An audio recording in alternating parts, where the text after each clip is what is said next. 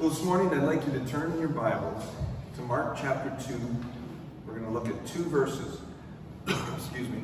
And this is kind of a perennial message that I preach every year because it's important. It's very important that we look at the difference between religion and how we can get caught up in religion, but it is about a relationship with Jesus. So Mark chapter 2, just 2 simple verses. Matthew is one of the disciples, and in the book of Matthew he's called Matthew, but in the book of Mark he's called Levi. Same guy. Okay, so this is Matthew the tax collector, but for obvious reasons I chose this text because my son's name is Levi, and I've actually given him this scripture and said, you know, this is Jesus calling you, and but he's walking with the Lord, so he's quite pleased with this. Okay, Mark chapter 2, verse 13 and 14, and I'm going to catapult off of this and give you a history lesson from here. Once again, Jesus went out beside the lake. A large crowd came to him, and he began to teach them. As he walked along, he saw Levi, son of Alphaeus, sitting at the tax collector's booth. "Follow me," Jesus told him, and Levi got up and followed him. It's such a simple thing, isn't it? But that wasn't a simple thing to do. And Jesus, first of all, he had a reputation of hanging out with sinners. Well, so what does he do? Out of the whole crowd, he gets one of the people that the culture hated because he was the tax collector. And he says, "Hey, follow me." Jesus didn't care about his reputation. He cared about people. He loved people. And Levi left everything and followed him. See, Jesus, when he came, he was a terrible salesman. Terrible. I mean, at one point, when he had fed the 4,000 and then fed the 5,000 and fed the 4,000, and then the crowd started gathering, he goes, "You're not following me because you want me. You're following me because you're hungry. Well, let me tell you, unless you eat my flesh and drink my blood, you can't have anything to do with me." That's terrible marketing. That is not so, and so people left. He wasn't coming to build his kingdom, to overthrow Rome, right? And all the things that people thought the Messiah was going to do. He came to change the culture. He came to change the system. The system in the Old Testament was this. If you sinned, you had to go to the temple if you sinned. When you sinned, you had to go to the temple, and you had to offer a sacrifice that the priest would then chop up and burn, so an animal, usually a spotless lamb, and you would have a blood sacrifice, and that would atone for your sin. Then you could go on your way. God was in the center of that, in the Holy of Holies. You had the outer court that everybody could go to, the inner court where the priest would take your sacrifice, and right there in the inner court was the brazen altar where the animal would be sacrificed for the atonement of your sin. And then there was the holy place, and beyond the holy place was the Holy of Holies. That's where the presence of God was. It was the best God could do to get close to us. It actually shows how desperate he is for us. We just sang how desperate we are for him. He's desperate for us. We are in his image, and he desires to be with us. Otherwise, he wouldn't put up with all this stuff, would he? So Jesus came knowing that he was going to bring in a new system, that the temple was no longer needed. Now, his blood, when he shed it on the cross, would cover our sins so completely that now we are declared righteous and holy. Do you realize that? You're declared righteous and holy. Thank God that my freedom wasn't based on what I've done, but on his mercy and the power of his blood. The power of his blood is that you are now saved. So Jesus came not to make a whole bunch of friends, but to change the system. So he actually looked at the temple with his disciples and said, see that building? My paraphrase is, you're not going to need it anymore. He said, not one stone will be left on the other. And he wasn't weeping over it. And he wasn't saying, so we're going to build another one. No, he was saying, you're not going to need that anymore. The priests, who, as much as we look at the Pharisees and Sadducees and the priests that were giving Jesus a hard time, they were doing their job. They were there to protect the system, the old covenant. Okay? And so when a guy comes on the scene and says, I'm God, you need to protect the system from this lunatic, right? And so they were doing their job, so they gave him a hard time. But Jesus essentially, with his blood, disassembled the need for the priesthood. And they knew it. Which is why when Jesus rose from the dead and the soldiers saw the stone roll away, and after they got up from fainting, they went right to the priests and they told him what happened. And the priest went, oh no, he did rise from the dead. So he paid off the soldiers not to say anything. You don't pay off soldiers not to say anything unless you believe that it was true. And tell the story that the disciples told about it, by the way. So Jesus was disassembling the need for the priests. The priests were closer to God than others in the Old Testament because they were constantly doing sacrifices for themselves so that they could remain in the inner court and the holy place. The high priest was the closest one to God because he did tedious sacrifices and rituals that God ordained to get into the Holy of Holies, into the presence of God, once a year. So there was this hierarchy that the higher you were in church leadership, the closer you were to God. But Jesus disassembled all that. In fact, he looked at the Pharisees and Sadducees and the priests, and he would say, you know, like, you're out in the streets and you've taken this position that God has given you that was needed for this old system, and look how proud you are. You whitewashed tombs, he would say. You look good on the outside, but inside is death. He would kind of tease them about their audacious clothing. Now God, in the books of the law, he clothed the priests. There was an ordained clothing. But the priest now, he says, you wear your phylacteries wide. You know, like the scarf that the priest was wearing. He's like, you guys have just turned into pompous jerks, essentially. Although, you know, you think that's bad. He called them a brood of vipers, so I don't know which one would you rather be called. But he was disassembling the need for the old system.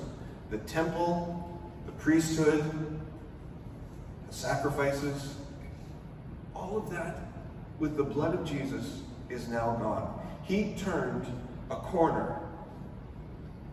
That's why we call your Bible split into two major sections, the Old Testament and the New Testament. The Old Covenant and the New Covenant. Now that would be a big pill to swallow. The other thing is, people like to work for what they get. So the old system was based on works. I gotta bring my animal, I gotta, you know, and the priests have to do the sacrifice. Works, works, works, works. The atonement was all based, though it was God's idea, it was based on works. Jesus comes, disassembles the need for all that, and simply says, come to me. Believe in your heart that I am Lord. Confess with your mouth that I am Lord, and you are saved. What do? Thanks to Adam and the curse when he was kicked out of the garden, God says, you're going to toil over everything. God comes, Jesus comes, who is God.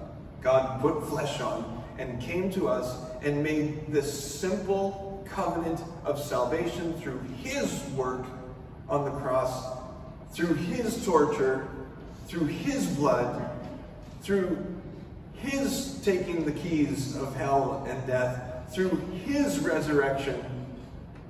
He did all of it. And we just have to believe. And what do? We throw toil all over it. Oh boy, I have to do this, I have to do that, you know, and what do? We try to earn our salvation instinctively because of that sin nature in us that Jesus died for. Think of the irony of that. So Jesus changes the system. The book of Acts, we see people getting it, most of them. There were other people called the Judaizers that went, no, the old system, we need to hold on to that. This Jesus he's a fraud. And so you see the tension in the book of Acts, but you see people coming to know Jesus as Lord and Savior, and it was the culture around them that called them Christians. A Christian is still a follower of Jesus Christ. Look at our text. What did Jesus say to Levi? You know, if you have a red letter Bible like me, and Jesus' words in red letters, he said, follow me. Not, hey Levi, follow me. We're going to gather every Sunday to sing songs and listen to preachers. It'll mostly be me, but you know, we'll let other people take a turn. And there's going to be an offering, and we greet one another, and we're going to do this every week. No. He said, follow me. A Christian, by the way, I'm determined to take that word back. Because, you know, yeah, are you a Christian? Yeah, I'm a good person. No, that's not what a Christian means. A Christian is a follower of Jesus Christ. Christian. Christian. It's a follower of Jesus. And are you a Christian? Yeah, I go to church. No. It's a follower of Jesus Christ. Going to church doesn't make you a Christian any more than going to McDonald's makes you a hamburger. Yeah.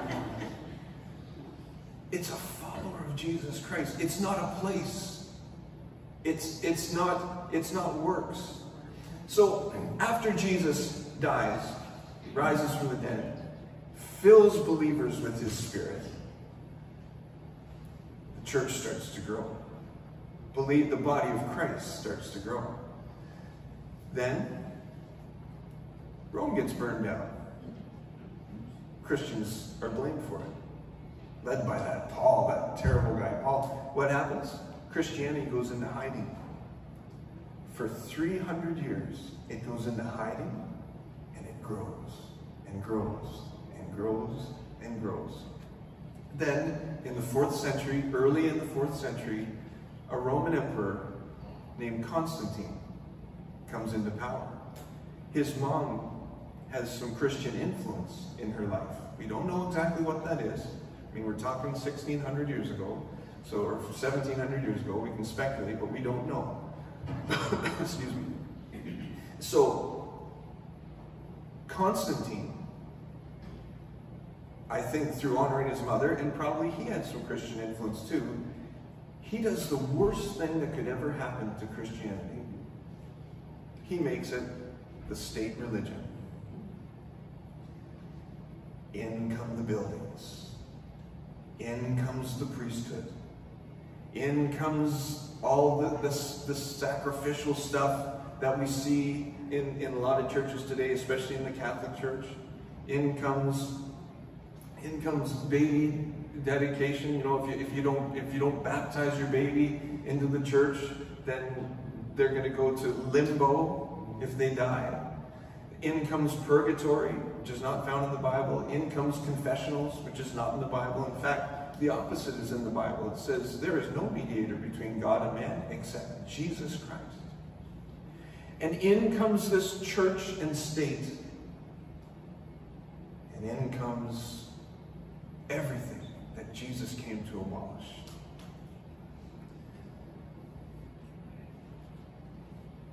You see, what we're doing here, of course, later in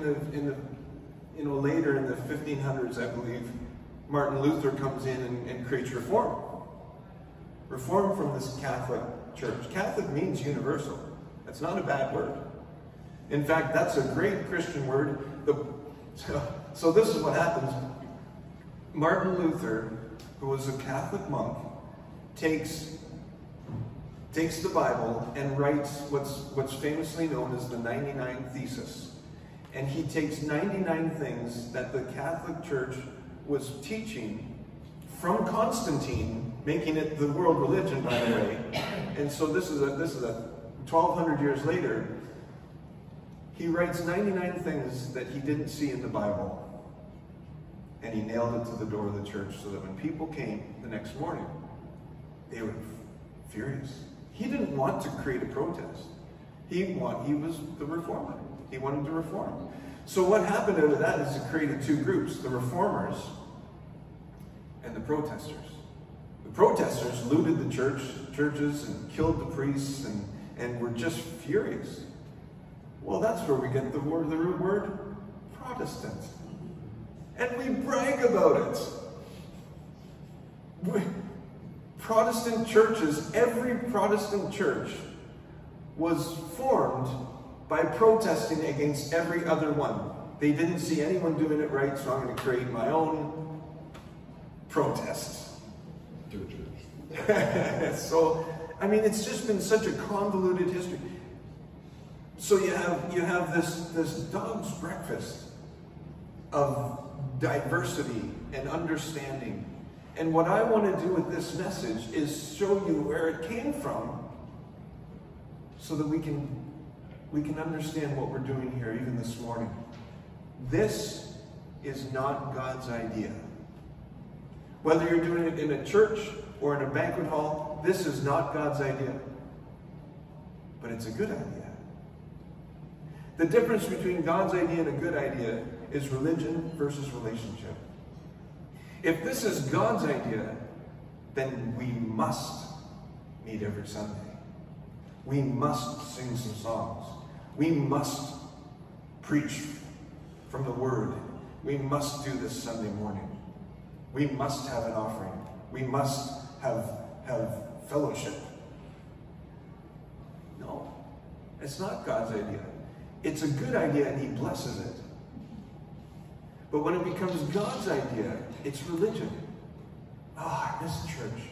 I really, the songs, like I'm not musical, I just really don't get that. It's okay. It's okay. Relationship means I come here because I want to be fed. Because I want to, God's been so good to me this week, I just want to lift up my voice to Him. I said earlier in worship, restore to me the joy of my salvation. I just want to explode and brag about God in song and in word because He's been so good to me. That's the difference. But unfortunately, churches, and I guard against this for here, they can turn into businesses. Right? And we have to keep going. We have to keep the business going. We got to keep the blood flowing through the business. And the pastor is the employee, the hired hand, instead of the shepherd. Or it can become a social club. I remember the church that I grew up in. Before my parents, they were Christians, but then they had this born-again experience. They gave their lives to Jesus. They said, Jesus, come into me. Let's walk together. And they came into a relationship with Jesus. And all of a sudden, the blinders came off to the church that we were in. And they went, there's nothing. The church started calling my dad the evangelist.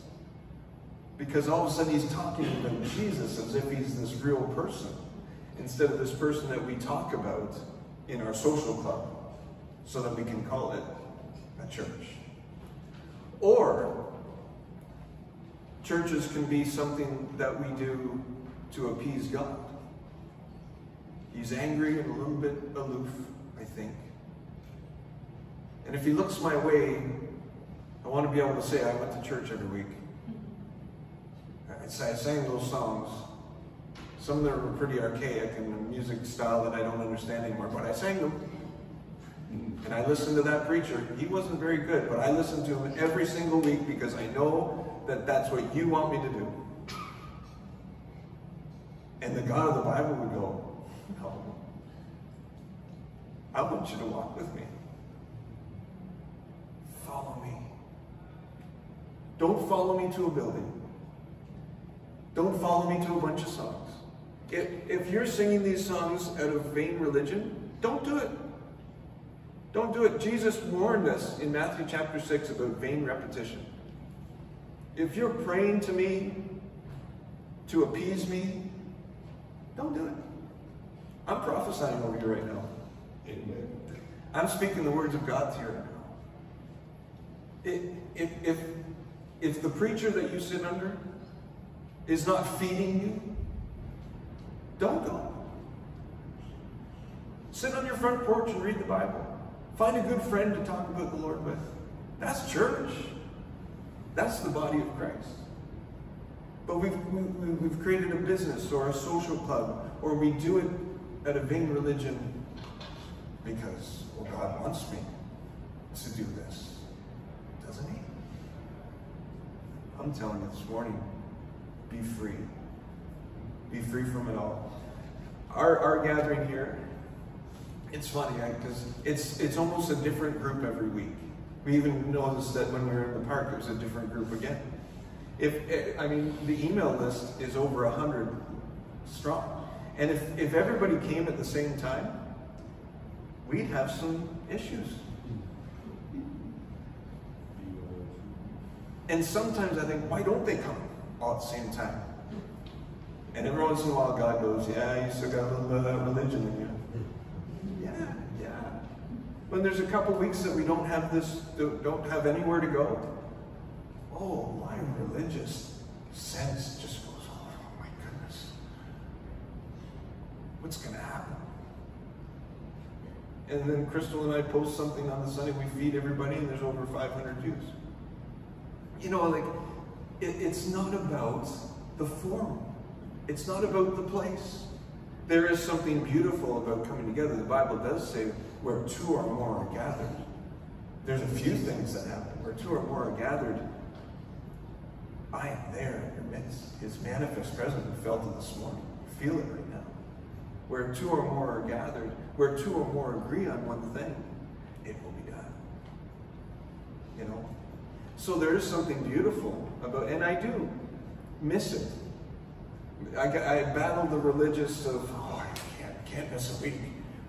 But then when I really dig deep, it's like, I miss worshiping with you folks on those weeks that we don't have anything. But I think that's the beauty of what we have here, is that sometimes we can't, and we realize we miss it. So the next week we come together and you sing like you were singing, and as I'm preaching, I'm looking at every one of you are hungry for the Word of God. I like that. You're not here at a vain repetition or vain religion. You're here because you want to experience the presence of God and you want to be fed with the Word. Religion is our attempt to get to God. But Christianity is God's attempt to get to you. For God so loved the world that he gave his only begotten Son, that whoever should just believe in him will not perish, have everlasting life. It's simple.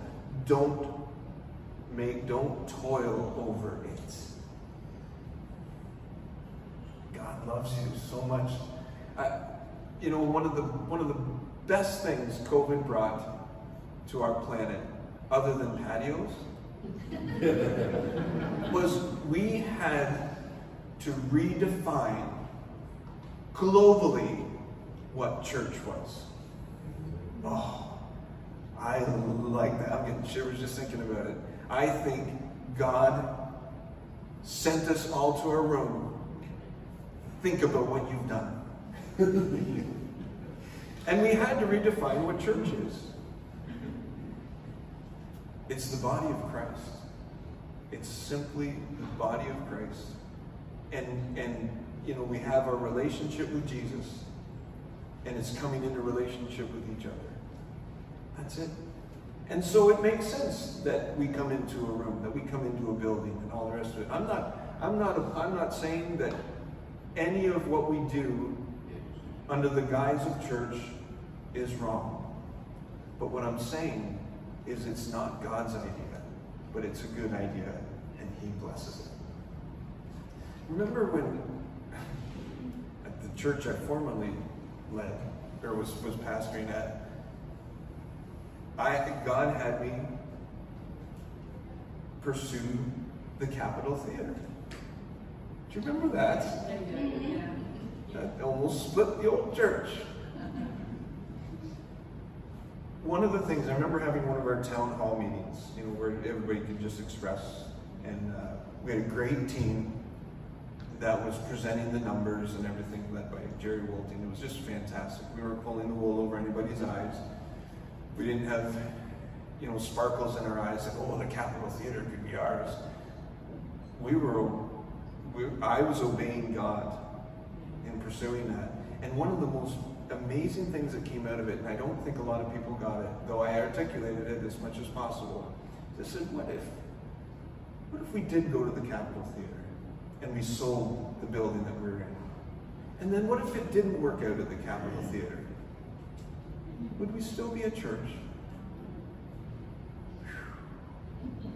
And there were a lot of people that could not say yes. We don't exist for a building. We exist because Jesus saved us and has brought us into relationship with Him and with each other. As he walked along, he saw Levi.